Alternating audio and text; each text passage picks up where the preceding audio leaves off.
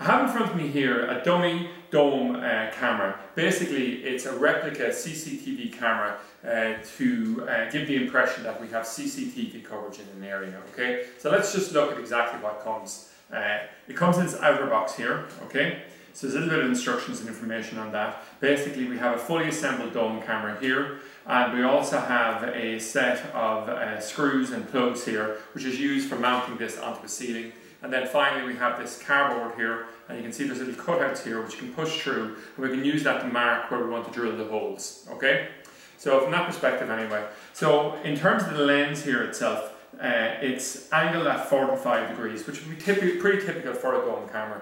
In terms of when we look at it here, if I was to hold this up against an actual dome camera that we sell, you'd be very hard pushed to tell the difference. It's virtually identical, okay? So it's very realistic to that extent. So what I'm going to do at this point here is I'm just going to turn over this camera like this. So we can see where the mounting, where we mount here and all the rest of it. And if I just look here, there's a section where I can lift it up, and we can put in AA batteries here. So we come along and put on the AA batteries, slot them in here. It's important to know the batteries don't come with this, but they are available as associated product.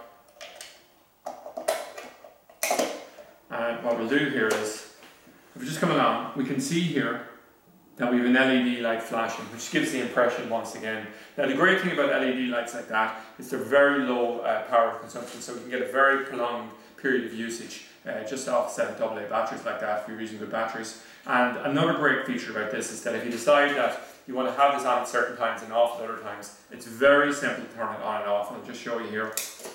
Just click down like that and it stops.